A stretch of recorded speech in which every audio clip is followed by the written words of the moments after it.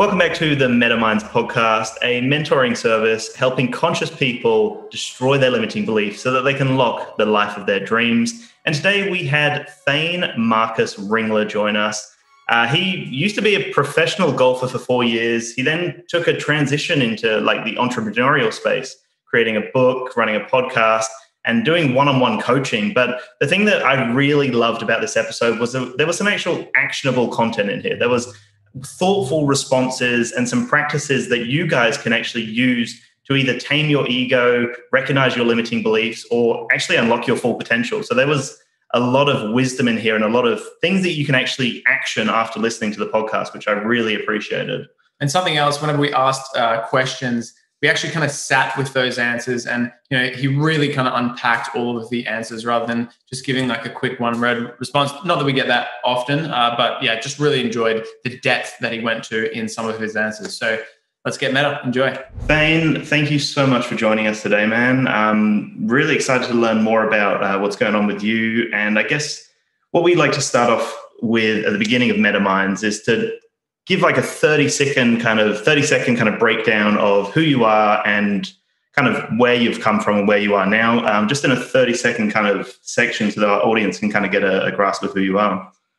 Yeah, well, thank you for having me on. It's a pleasure to be with you both here today. I am a development coach, so I work with people on professional and personal development. I come alongside and assist them in that.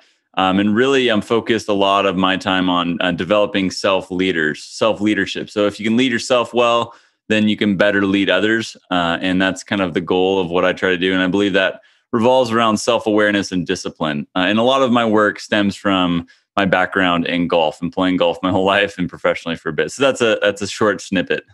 Okay. So you mentioned there that you're playing a bit of golf that potentially would have influenced you to get into this space. Like, what did you learn from playing golf professionally for a period then? What did that teach you? Yeah, golf's really interesting in that it is an individual sport. And so really you have to take full ownership for all the results. There's no one else to blame. There's no teammates to pass the buck off to. There's no referees. There's no coaches that you can excuse the results onto. You have to take full ownership. And that's a shot by shot basis. So there's every single golf shot you hit has a result, and you are the direct cause of that result. So you learn a lot about yourself.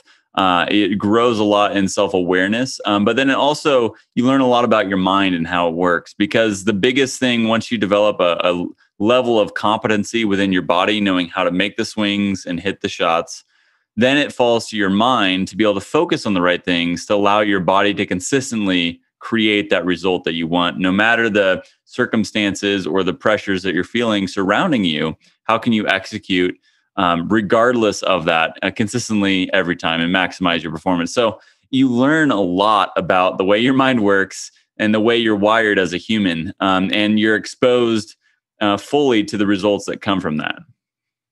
Yeah, that's really cool, man. No, I appreciate that. Hey, so I guess in terms of this journey that you've gone on, I know that now you're an author, you run a podcast, you've got courses and one-to-one coaching by the looks of it as well.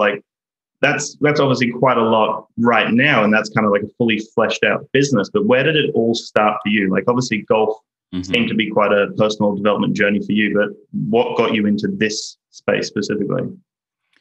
Yeah, it really was a windy road. I think most of our paths in life are pretty windy. They're not very straight. A lot of times, growing up, you think there's this clear-cut path to whatever job or dream that I have, but it never works out how we expect it to. And that was true for me too. I played professionally golf-wise for about 4 years. And the first half of that was really a mental struggle. And the second half was a physical struggle. So the first half was a lot of just figuring out how can I discipline my mind and overcome some of these mental weaknesses that are inhibiting my best performance. And then once I got some momentum and learned some skills on that end, it turned into how can I solve the problem of my body, and that I had a muscle strain in my left rhomboid that repeated 5 times over a year and a half, which was pretty grueling and frustrating period. But during that time, I really started diversifying my interests a little bit more, exploring some new avenues, ended up starting a podcast with my friend at that time, and ended up also beginning my first book. And really the impetus for the book was I wanted to be able to repay my investors and sponsors for what they'd given me in golf. I had a team of sponsors that helped back me and fund that journey. And if I couldn't repay them financially, what could I do to say thank you? And this idea for a book came from that desire. And so when I was on the injury recovery, and I didn't want to just sit on my butt in rehab and practice putting, I decided to also try and puke out this first draft. So I spent 3 months just diving into it and trying to get these words out. And that process of writing, I mean, the 3 months was a puking out of the rough draft, but then, it's horrible and you have to figure out how to make something horrible decent. And so the next, 15 months were spent on finishing the book. So it took about 18 months to get the book out in total. But really that process of taking those experiences of a lifetime playing golf and then professionally for 4 years, taking those experiences and really making clarity of it first in my head as I'm trying to figure out what to write. And then as I write it out, I learn it again, I relearn it. And then I also create systems or models or frameworks from that can be useful for me and then hopefully for others. So really that book was a lot of the catalyst for how my mind started putting these systems in place and started thinking about how can this provide benefit to others. And then when I decided to make the transition out of golf, I was sitting with this question that I found really helpful. And it's this question of who have I been created, equipped, and called to be? And I love this question just because it's holistic in the sense that created is our natural abilities or talents that we kind of have at birth that we're kind of wired with. Equipped is a lot of those life experiences of what have I gone through or been through my life that has taught me or informed my perspective or helped me and gain certain skills. And then called is really that passion or that desire, that burning fire within us that won't die, that motivates us to keep moving forward, to bring it into the world. And as I sat with that question at the end of my golf career, I really felt that I could be more effective outside the world of golf than within it. And that decided kind of my path. So I chose to pivot. And then it's a process of trying to figure out how to make it work. As an entrepreneur, right, you're just really trying to solve the problem of how do I make this work? How do I solve problems for people that I think are important while also earning a living off that? And that's a challenge always. And that's part of why I love it is that I love the challenge of trying to figure that out and make sense of it. And so it's been a windy path ever since. And, all those things you mentioned earlier, you can't do all of those things at once, right? So I think it's always one step and it adds this piece, and then you take another step and it adds another piece. And by the time you've made 10, 20, 30 steps, you have a lot of pieces that are like, wow, I can't believe all these pieces are here, but they don't just happen overnight. And it doesn't happen all at the same time, I guess is the best way to say it. That's awesome, man. There's a lot to unpack there. I think with that question, I think it's really powerful because you've obviously really thought about each individual word there and how important each of those words, it's not just a random question. You'd be like, what's my purpose or whatever, each individual word, really kind of counts and alludes to what the larger picture is. And we're all about that. It's you've got to really pay attention to what you're actually asking. Otherwise it's everything's just a bit random, And so to extract kind of what you were saying about the book there, we kind of feel the same about the podcast. Actually, we're kind of we treat it as hacking our way to success based on, the wisdom that we learn from the people along the way. And then we turn that into something creative and wrap it in something that is, palatable for other people to actually consume and benefit from. So it's really cool. I think there's a lot of similarities between what we're doing. The question that I wanted to ask was you're doing a lot of these things for other people. And obviously you mentioned that, you want to make a living in the process as well. But from that transition to golf, that's obviously kind of a self-motivated, it's just a single person kind of thing. What is the actual deep underlying motivator for doing the things that you're doing now? For taking some of the actions that you're taking to help other people? Can you kind of pinpoint what it is that's actually motivating you to do it? Yeah, as I've kind of gone on this path, I think we learn by doing, right? So as you guys are talking about, right, we learn by the steps we take. We don't learn before we take the steps. I think that's really important, right? We learn in the process. So I love that you mentioned that. I definitely agree. And for me, as I've gone on it, I've realized my purpose is I want to see more people take ownership and never settle is kind of the phrase I like to use. And what I mean by that is there's a lot of people, my calling or my desire, my motivation is for people in life that have kind of their survival needs are taken care of. So they're They're not necessarily fighting to just survive or put food on the table, but they're at a place where they're just kind of existing above that, meaning they're not really making much of their existence beyond just surviving, other than consuming or finding pleasure or whatever it is that they enjoy doing. They're not really making much of it. And so I really feel called to those people kind of in that middle tier of saying, look, there's so much more that you can be bringing into the world for the good of those around you. And we as humans, I think, have a responsibility to do that. We are relational beings. I think we've been created for relationship with one another. If you're alone by yourself, you end up getting pretty depressed and full of despair because we're made, and COVID's been tough for that because we don't have as much human interaction because we're made for it. And so those people that are in that middle tier, I want them to take ownership, meaning like take ownership of your thoughts, actions, behaviors, and the things that you're experiencing in life. Because a lot of times we all default to it, blaming others and excusing what we experience onto the circumstances or the people and other decisions made that weren't our duty. So the first step is always taking ownership, which takes a level of self-awareness. And the second step is just committing to never settling. Because as humans, we all default to the path of least resistance. So if we don't make a choice, we choose to go downstream. And downstream, the path of least resistance isn't going to be what's best for us or for others around us. It never produces the best results for either party. And so that takes discipline. Discipline is the thing that helps us go upstream. And that's ultimately saying, I'm going to row the boat, which is effort. And I'm going to have a really compelling reason why, which is the intention piece. Because if you don't have a intention behind rowing, you're going to get tired and be like, okay, I'm done with this. I'm just going to keep going downstream. So I think that effort and intention, which is what discipline is really important. And so that's kind of where over the 3-4 years of going into this work, I've realized that that's kind of what I'm all about. I really feel passionate about those things because for me as a golfer, playing professional golf forced me to embrace those mindsets, because if I wasn't going to take ownership for my results, no one else would. And my success would never happen. And really from a results standpoint, I didn't have the success I wanted to. I didn't reach the PGA Tour like my goal was. Yet it prepared me for all the things I'm doing today. So the point of that to say is that it doesn't have to turn out exactly how you imagine, but if you do it to the best of your ability and you're taking ownership and never settling, it will lead to what's next, even if it's not what you expected. Yeah, wow. Love that, man. That's really powerful. Thanks for sharing that. I think the thing I'm really curious about, so like we talk a lot about limiting beliefs on MetaMinds, and that could be a belief system that, you're not capable of doing something, or you'll never become like a pro golfer, for example. And I guess like for you, I can see that you're very aspirational and you've obviously done a lot, but in the early phases of you getting into golf, I'm sure there was some limiting beliefs around how would I become a professional golfer? And I guess that's something that we notice a lot of our clients and a lot of people that we surround ourselves, or we've had interactions with.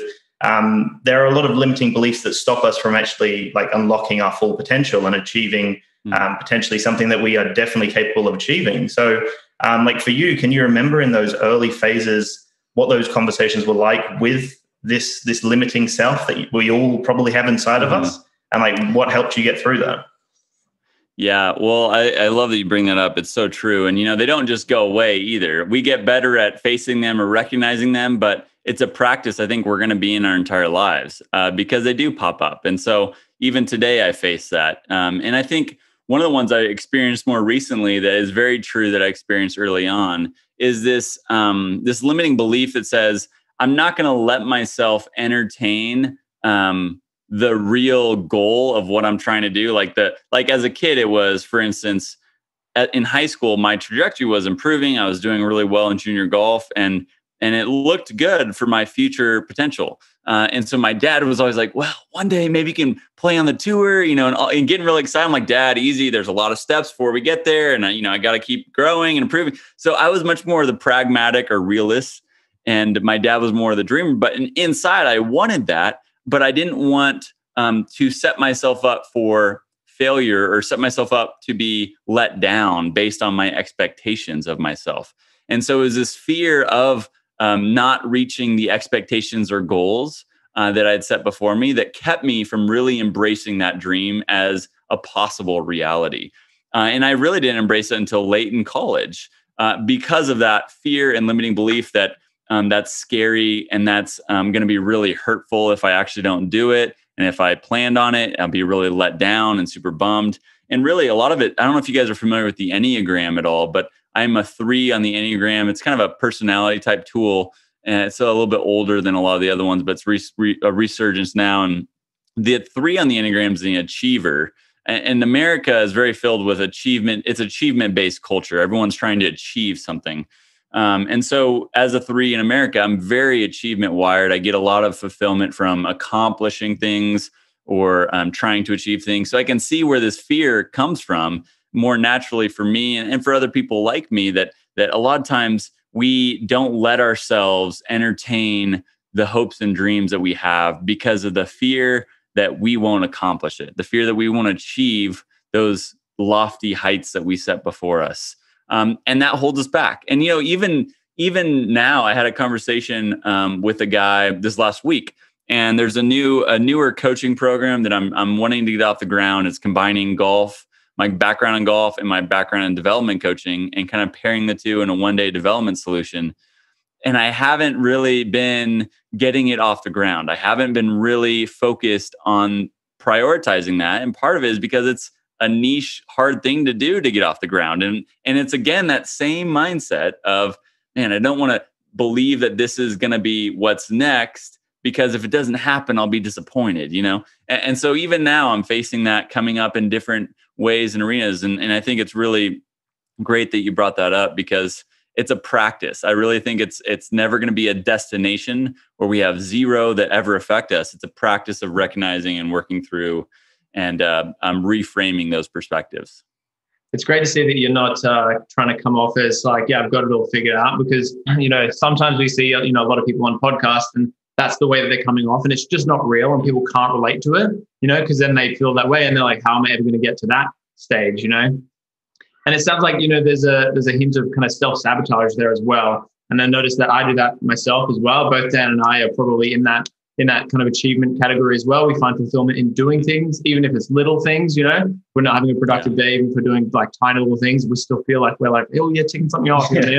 But often it's like when there is a big thing like that, for example, it's very niche. So it's like, so if I think that I want to achieve that, then I don't achieve it, then, it's going to be too hard. And then, I'll be disappointed or whatever. There's definitely some self-sabotage in there, because you're like, I won't even start. It's all good. I'll just do something else kind of thing. So that's another interesting thing that your ego can kind of do, is just kind of like stop you before you even start doing it, which kind of entangles with limiting beliefs there. So just to dive into that ego element a little bit more, like you've kind of mentioned that, it's a practice of observation, and that's really cool. I suppose like I'd love to know any other kind of practices you have around either taming or recognizing or, getting through your ego when it's actually kind of stopping you doing what you actually want to do. Because I think that's a really important part in the things that we're trying to do here, Yeah, it really is. I think this idea of self-sabotage is really helpful, because I think the way we do it is by self-protection.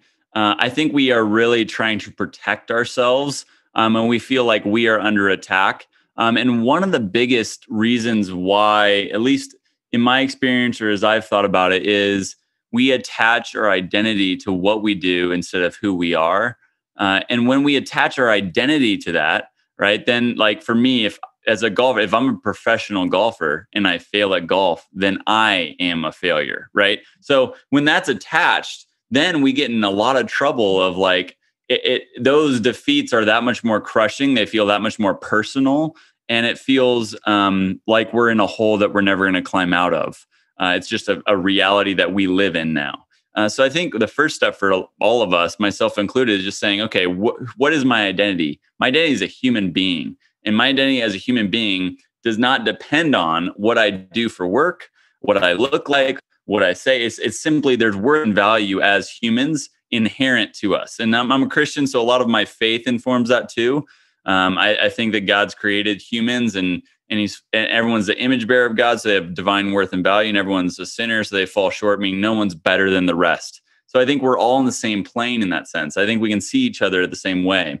And so I think identity is like the first part of that, at least in my mind, of how can I daily practice that? And I'm not any better than anyone else at that, right? And talking about it with you guys helps me be like, oh yeah, I need to work on my identity on a daily basis of like, yeah, what is my true identity as a human being? Not what do I need to accomplish for my career and goals and work? And so that's a great practice on a daily level. And when I work with clients, a lot of times getting a vision statement or identity statement of who we are, who we feel we called to be, getting that visible to where we can see that more consistent on a daily level is something that's really helpful. And then the other thing that came to mind is I think one of the things that it's a quote, I think, from James Clear, who said, not taking things personally is a superpower. And I think that's really a simple way to say, like, we often self-sabotage because we take a lot of things personal when really it's just feedback on what's working and what's not. It's not personal. It's just simply like a computer telling you, okay, this path is better than this path, or this isn't going to work, or this is, And so if we can make things less personal and just use it as a feedback system of saying, okay, here's what's not helpful, here's what is, and here's what's working, here's what's not. That'll help us a lot more be less derailed from those times when we do self-sabotage or we do get rejection or something doesn't go our way, which is life. And it helps us motivated and keep moving forward on track. And the last thing I'll say that, again, this isn't as practical, this is more theoretical, but the idea from Nassim Taleb's book, Anti-Fragile, I think is really helpful. The book is it's a long read, but it's a great book and a great idea on what our goal should be as humans. It should be to become more anti-fragile, which is to say, not necessarily becoming more durable or resilient, which is kind of the middle ground, but becoming humans that benefit from chaos. Meaning, like, when there's change and chaos, you actually get better, you grow stronger. And that's a great way to approach, even a year like this last year in COVID, that there's so much change, there's so much challenge for everyone around the world, but how can we see it as making us stronger? And how can we see it as an environment where we can actually prosper in and be anti-fragile? So we're the complete opposite of fragility, in that we're actually benefiting from the chaos. And I thought that was a really good concept to approach times where there's going to be a lot of change, there's going to be a lot of hardship. And for me, I moved to a new city and got married in March of this last year in the midst of all the change. So it was like change heaped on change. And that idea of it being an adventure instead of a challenge was a really helpful reframe for me to kind of grow in anti-fragility this last year. Yeah, there's so much in there to unpack, man. Yeah, it's definitely a lot. I think the thing that stood out for me and what you were saying there was, the idea of trying not to take things personally. And I think that's such an ego response to react to something because you identify with something.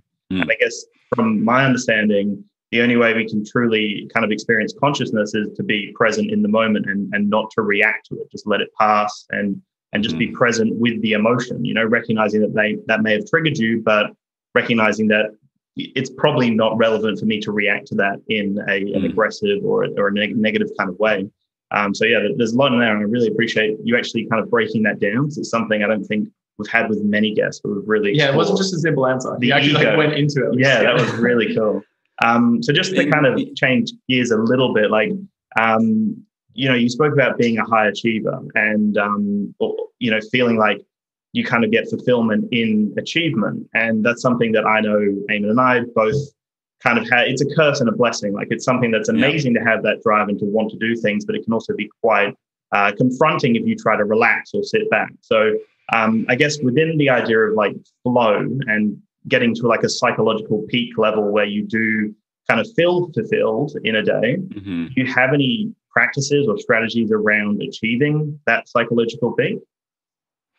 Yeah, totally. I like it because this gets them more practical, right? We were kind of theoretical, and this will get much more to the practical level. And in the way I've thought about it is in terms of self-awareness. I think self-awareness is one key component we've talked about a little bit, but the process of self-awareness, I just describe it as a threefold process. It's pretty simple and it's not anything new, but it's past, present, future. So I say discovering, understanding, and then optimizing.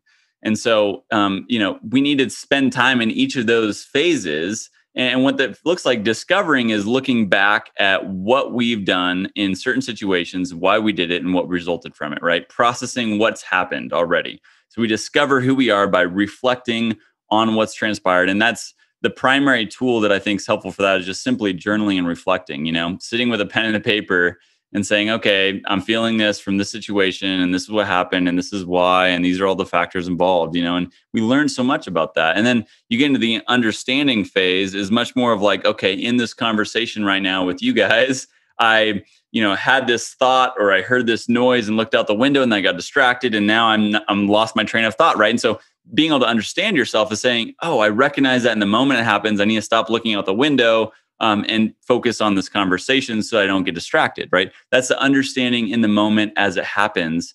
And then the optimizing is saying, looking to the future and saying, okay, I know in these situations I typically act like this, but I'd rather act like this. And so I'm going to prime myself or prepare myself for that situation so I can be the person that I want to be. And I think those are the three kind of processes or levels of self-awareness. And really, I really view it as a practice. It's not a destination. We don't become self-aware. We're just practicing self-awareness, kind of like meditation. You don't reach a guru level of meditation by achieving it. You just keep practicing it, And I think the same is true with self-awareness. So approaching the practice of self-awareness, I think now that I'm married, I have feedback covered. The three primary tools in self-awareness, I didn't share this, that I think are the most helpful are journaling and reflecting, feedback from another human, ideally, and then meditation. So I think those three tools, when using those consistently, we will naturally grow in self-awareness and practice it. And now that I'm married, I have a wife who helps me with a lot with feedback. And that's amazing, to have a human that I live with now that's giving me feedback on a daily basis. I've learned so much about myself, and it's been so helpful. And then the other really practical thing that I love is just simple idea of bookends. Having bookends to your day is so helpful for what's within those bookends to be as most successful as possible. So to get in a flow state, I really like having a consistent wake up time. For me, that's about 5:30, give or take, depending on if I'm working out in the morning. And then I like to have the first hour to 2 hours be my quiet time, my spiritual time, my reading time, and it may entail prayer or meditation. Those are a little different form, but I use both of those, as well as time in the Bible, time in other books that I'm reading, and then even just some journal time or quiet time. And having, while I don't have something I do every day in that space, I have the structure set for it there. And it can then be flexible within that structure of what I feel I need. And I've found that to be really helpful, because then once I've done that, and if I've gotten a workout in the morning, I've won the day, and everything else is just, the cherry on top in that sense, because those are the ultimate priorities for me. And then once I get into the work, the thing I found really helpful is actually, there's this little, it's on the desk back here, but it's a little card with some priorities. It's called Analog. There's a great designer here named Jeff Sheldon who created it. It's a simple prioritization tool, but I like having something like that is physical and not virtual. A lot of times when I have it on my phone, I create too many priorities. I make the list too long, and I set myself for failure, because then it's like, I'm expecting much and I don't have enough time, and then I'm stressed out, and then I don't accomplish all the things, and I feel bad. And that was self-inflicted. So it allows me to have a more smaller list that is something physical that I don't have to check the phone for. And then it helps me stay on track for the day as well. And then Pomodoro technique is a great strategy as well. That 25, 30 minutes on, 5 minutes off. It allows you to really be hyper-focused and kind of get in that flow state when you need to, because there's going to be a short break coming up to go to the bathroom or check your phone real quick or whatever you need to do. So those are some strategies that I found to be really effective. Nice. There's a lot in that. And yeah, I love the practicalness of it. I just want to ask quickly, do you know Donald Miller? Yes. Are you a big fan of him? Yeah, he's got great stuff. I think he hits it really home well, and he's really practical too. I think he's down to earth with how he communicates. Just like, yeah, but based on a lot of the stuff that you're saying, I'm picking up kind of hints of stuff that he says a lot. And I'm a huge fan of Donald Miller, honestly. Like a lot of my obviously personal growth, but also marketing, kind of a lot of the whole business side of it kind of comes from a lot of his wisdom. And I think it's really amazing kind of what he's doing. So for anyone out there that doesn't know what we're talking about, definitely check out Donald Miller, because it dives into some of the stuff that we're talking about here in much more depth. And a lot of his stuff is really high quality as well. So Totally. Love that. Great. So we probably will round it out pretty soon. One question that I've actually seen popping up a bit, which I think is kind of an interesting one. Like, obviously you've been on lots of other podcasts, I'm sure, and you run your own podcast as well. Like, is there a question that doesn't get asked that you would actually like to answer? You know, is there something that just doesn't come up and something that you feel like you'd like to share? You know, I love good questions. So this is more on the vein of questions, and I think you guys will appreciate that. Some of my favorite questions are, like you said, the ones that aren't asked as much. And one that I've heard asked once, and then I haven't heard it asked again, but it's also one that's super hard to answer, and that's why it often isn't asked, is what do you believe to be true now? That's what out of what you believe to be true now, what is most likely wrong? And I'm like, man, so I'd love to hear, and put you guys on the spot here, but if either of you had to answer that, how would you answer that question? So out of what we believe to be true now, what is most likely to be wrong? Yeah. That's a really good self-development exercise. That is. Well, like, I believe that Dan's pretty cool, and that's probably good. Yeah. No, that is a good one. It's probably going to take about a minute of thinking, I'll say. Yeah. Do you have an answer for that while we think? Tricky one. I would say,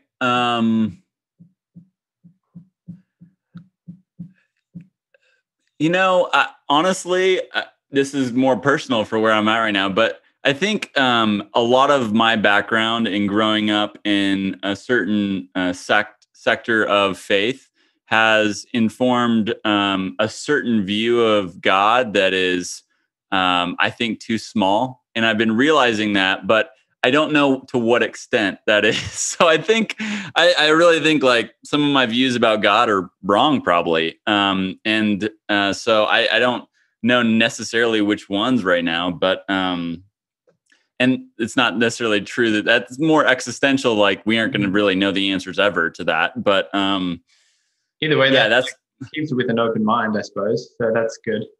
Yeah. Yeah.